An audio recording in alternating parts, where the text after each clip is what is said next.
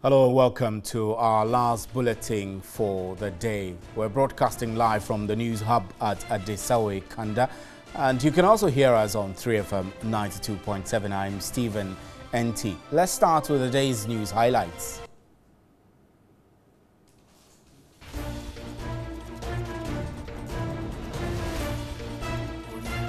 U.S. Ambassador to Ghana, Robert Porter Jackson, has expressed displeasure at what he describes as high level of corruption in the public sector. Speaking with TV3 on the sidelines of the swearing-in ceremony for Peace Corps education volunteers, he revealed 5 major U.S. companies have withheld their investments in Ghana because of corruption.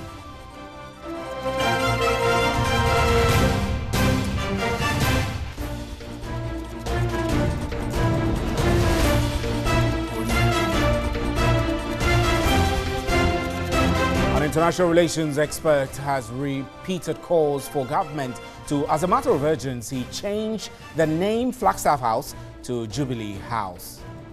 Dr. Vladimir Nchidanso is of the view the Flagstaff House is a colonial relic, adding failure to change it will misrepresent the commemoration of Ghana's 50th anniversary.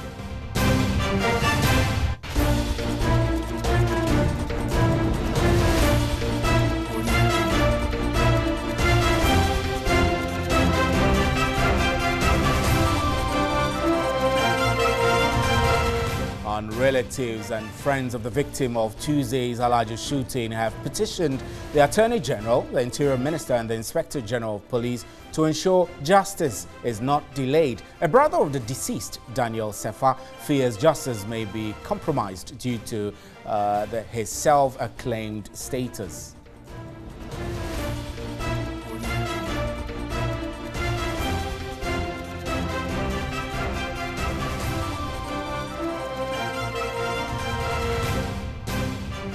Former Secretary General of the United Nations, Kofi Annan, is calling on African leaders to give opportunities to the youth to take up leadership roles instead of holding on to power. Delivering a lecture on leadership and public service, the former world leader said no one is too young to lead.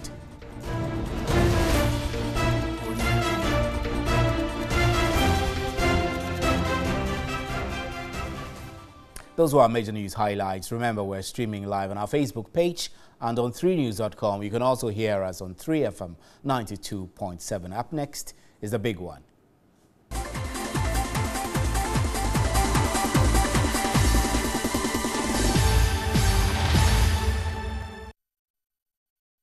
Welcome back. Now, head of the Center for European Studies at the University of Ghana, Professor Ransford Jampo, has taken on the Senior Minister Yao Safo-Mafo over his recent comments of a possible layoff in the public sector.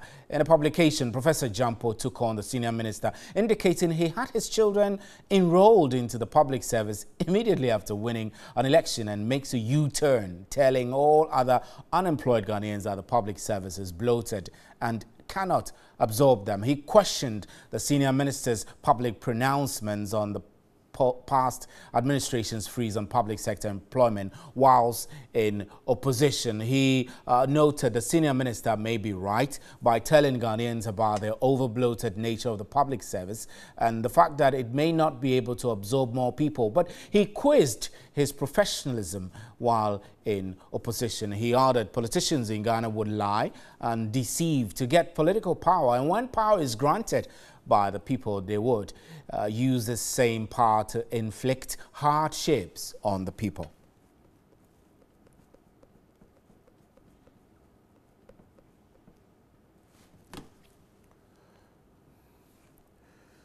Right, let's quickly get onto the telephone lines and speak to Professor Jampo. He's joining us on the lines now. Good evening, Prof, and thank you very much for joining us. Hello, good evening. You appear disappointed with the comments of the senior minister on the public employment. Can you explain why? Well, not only with the senior minister, but generally about politicians in our part of the world. You know, in mature democracies, parties seeking the votes of the citizens go to the political market with properly thought through ideas that, when implemented, could help solve properly investigated problems.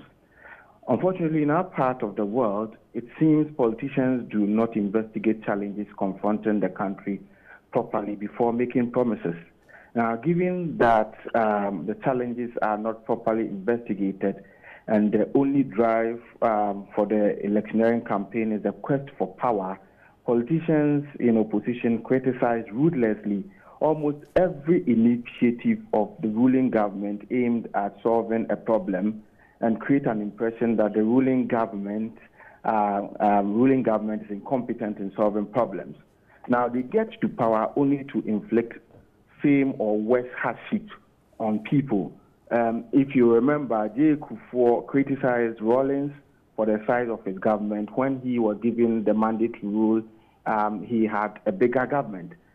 Similarly, MPP criticized Mahama's size of government. When they were elected, they had 110. Now, the issue about public sector recruitment freeze was one major issue that was critiqued by the MPP in the lead up to the 2016 election. And for instance, if you teach in a public university and you have lecturers retiring and all that, you want replacement, and you are told no, there is public sector recruitment freeze. But this was a party that the lead up to the election had made quite some assurance that, well, maybe it was because of how incompetent the previous or the then ruling government was. And that's how come they were not able to negotiate things properly to lift that ban on public sector recruitment. Now, you get to power, and then you rehash that same refrain that the public sector is choked. And but won't you say, Prof, won't you say that Mr. Osafo, for example, was just simply telling the truth? You wouldn't agree? Well, in my post that I wrote, yes, I'm sure, I believe so, that the public sector is choked. But the point is, didn't he know when he was in opposition that indeed the public sector was choked? I'm sure he was aware that the public sector was indeed choked. And he's now telling the truth. But my point is, why do you create an impression as if you can fix the problem? Why do you create an impression as if there is no problem and that give me the mandate when I come, I would fix the problem? And then you go and then you rehash the truth that we were being told when you were in opposition. I think it's about time we learned that we cannot continue to go on the tangent of politics of deceit. Just tell the people anything to get power. When we get power, we'll tell them the truth.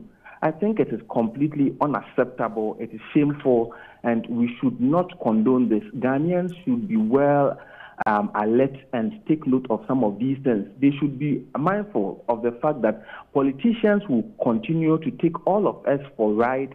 They will continue to take all of us for granted so long as we become overly partisan. Politicians are aware that even if they are greedy, even if they are self-seeking, even if they are self-serving, even if they are self-perpetuating, even if they are self-aggrandizing, we will continue to support them. And so they will continue to take us for a ride. But let us rise over and above partisan politics to keep politicians on their toes, letting them know that, look, this was what you told us in the lead up to the election, and we expect you to abide by it. You cannot come to power and then all of a sudden begin to tell us the very thing that your predecessor. So, Prof, how would you have advised him to go about this, especially considering that Ghana is running an IMF program?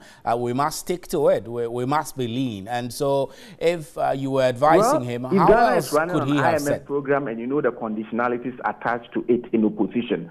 You don't make a big fuss out of it. You don't critique unnecessarily because you know that the then government was implementing an IMF program, and it was a part of the program, and you cannot easily, get rid of it. And so you shouldn't have raised hopes of people. And I'm very much happy that people who were very much gullible are now becoming discerning.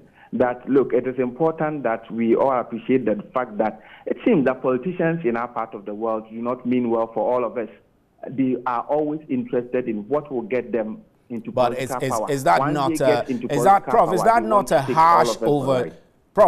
a harsh overgeneralization that politicians all over the world do not mean well for their citizens? I didn't say all. I said politicians in our part of the world. Because what I'm seeing is that When they are in opposition, they are ruthless in their criticisms. They criticize, they suffer what I refer to as the opposition disease. Everything being done by the ruling government is wrong. And so the NDC in opposition is doing the same thing. Everything that is done by the ruling government is wrong. Now they get into power and they do the same things that they were critiquing when they were in opposition. And I'm saying that this is absolutely unacceptable. We cannot continue to go on this tangent as a fledgling democracy, climbing higher the ladder of democratic progression. I don't think it should be our portion. Right. Professor Jampo, we're grateful for your time. Thank you very much. Professor Ransford Jampo is the head of the Center for European Studies at the University of Ghana. This is still News at 10, and you can hear us live on your radio, 92.7. We're also streaming on our Facebook page. We'll take a break here. We'll be right back.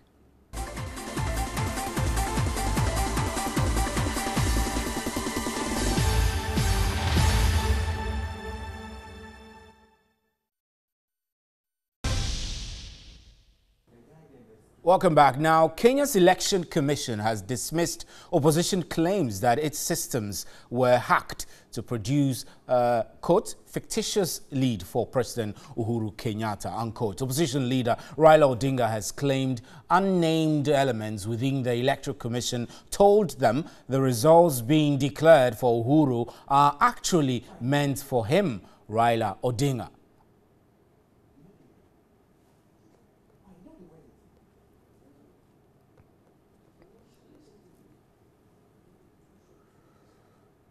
Well, let's listen to the Kenya opposition leader Raila Odinga address the press on these allegations.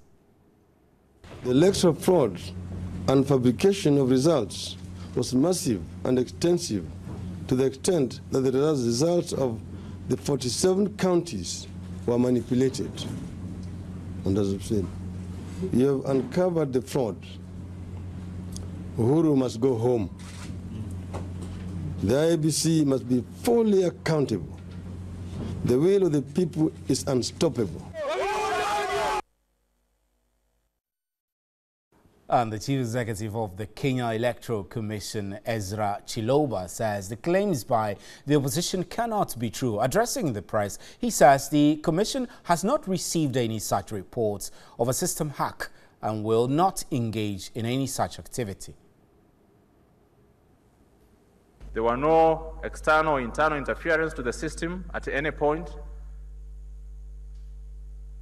before, during, and after the voting. So the RTS system is secure.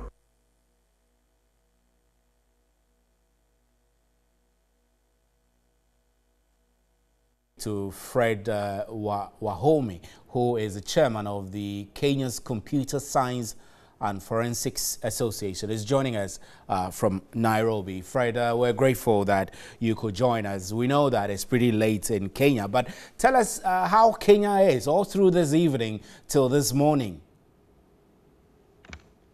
Thank you for having me. And interestingly enough, at being objective, as an association, sometimes we did request IEBC to provide us with information on whether the system was assessed, whether there were any security assessment before the election.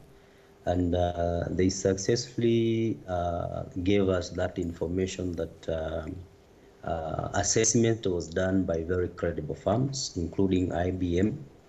And pointing from what was shared yesterday by the former Prime Minister, we had a look at the documents, the logs that were shared publicly, and there were some few gaps if we were to question that specific document, because some of the procedure when you are, for instance, if the document was to be admitted in the court as an electronic evidence, a procedure in the forensic process, you are required first to show how authentic you acquired that information.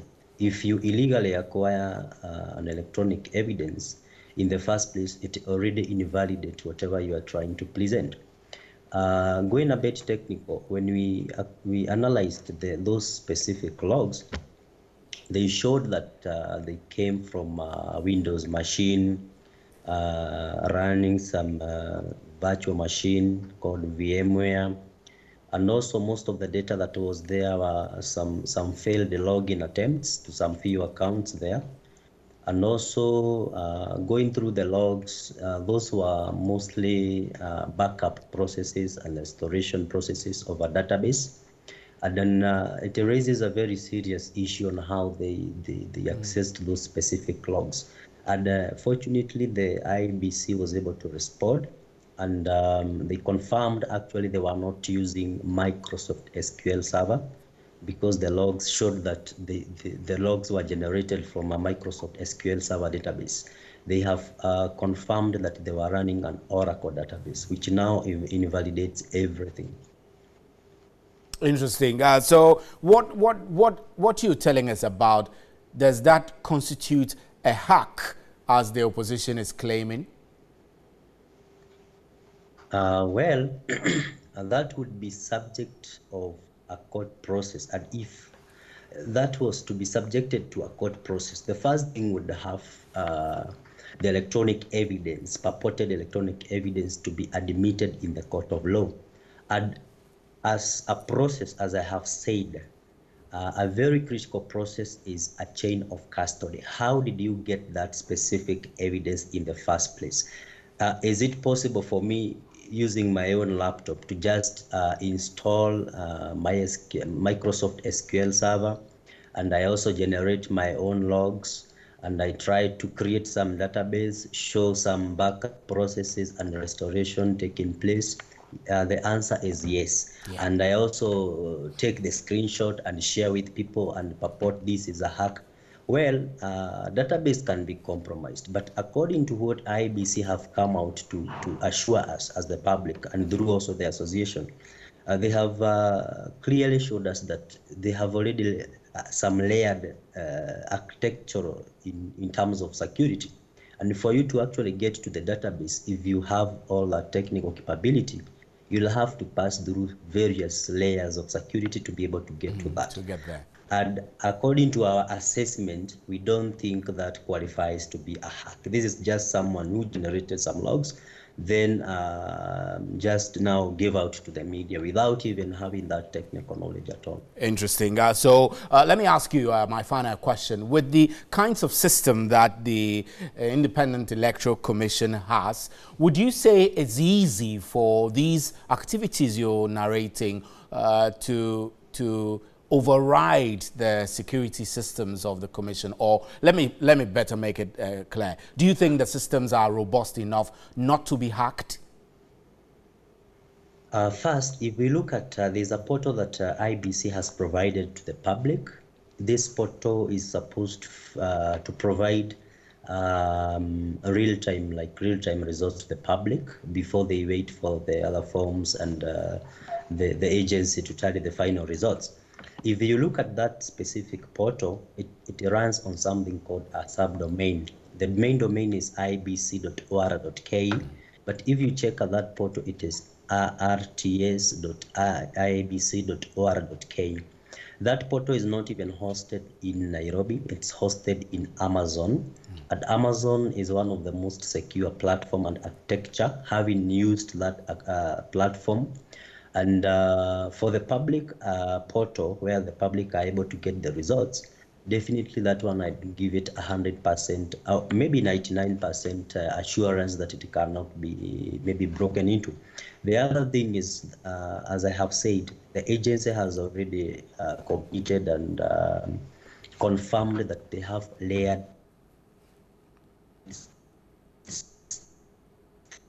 structure of security.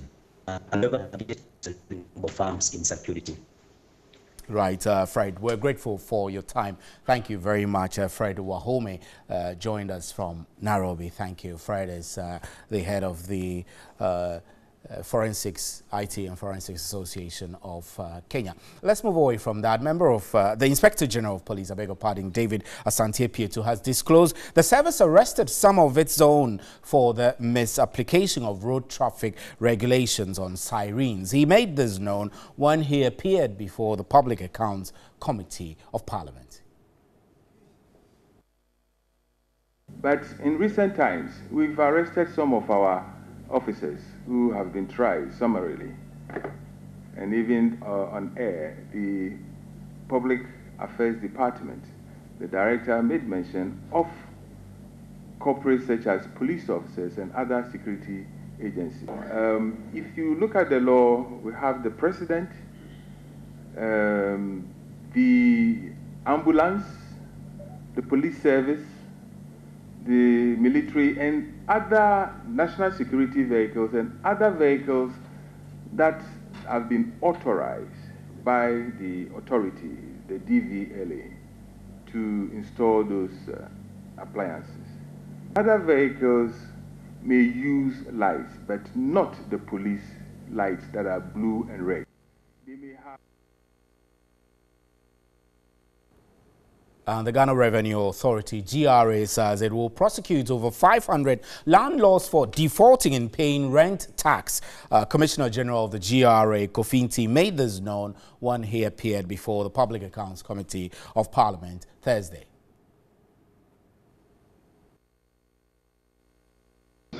If the infringements say that legally and constitutionally the person has to spend time in jail, we may not object to those options.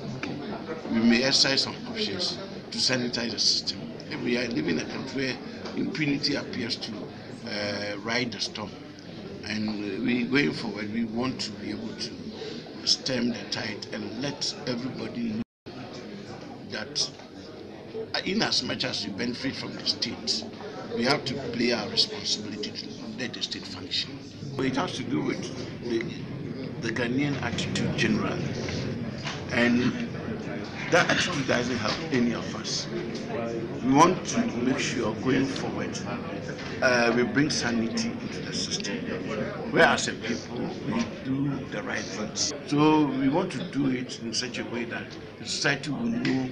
Because when we are going to penalize, we penalize saying that everybody will say the person deserves the punishment that he's gotten.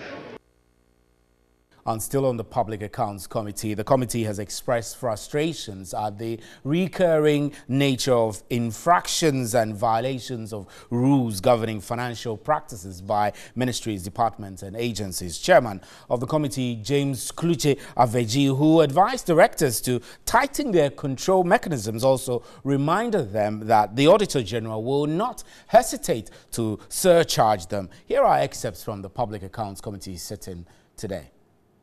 They must check through consistently over the last 10 years, they have fallen under the radar for the same infractions, either unsupported documents, unsubstantiated payments, misapplication of capitation grant, fictitious payments, and so on and so forth for the last 10 years. Your officers don't know the Financial Administration Act. It looks like if nobody gets punished for this infraction. So year on, it gets, maybe the worst punishment is a transfer.